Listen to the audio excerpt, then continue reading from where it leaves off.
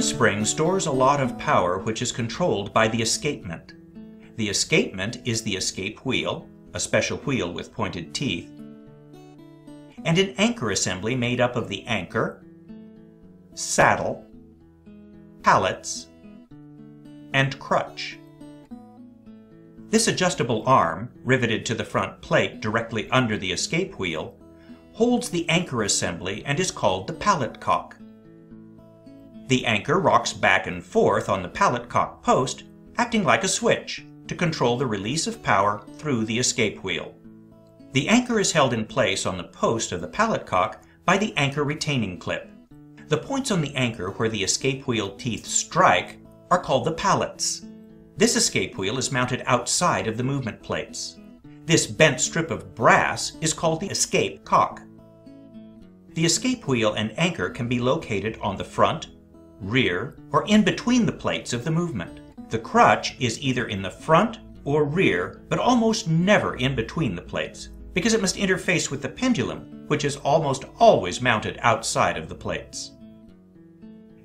Here is a time-only banjo clock movement. In this movement, the pallet cock, anchor retaining clip, and escape cock are not needed, as the anchor and escape wheel are now mounted on arbors held between the plates. The anchor is mounted to an arbor above the escape wheel.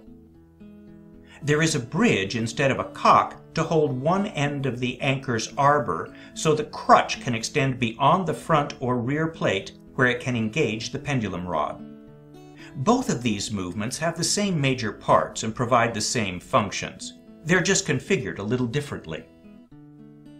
I've used terms like cock and bridge, and you may be wondering exactly what these are and the difference between the two.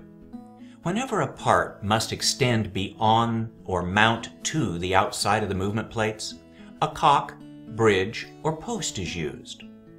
A cock is a metal bracket that has only one foot or attachment point. Our escape and pallet cocks are typical examples. A bridge is a metal bracket, often U-shaped, that has 2 feet or attachment points. A bridge supports the anchor arbor on the front of the banjo movement.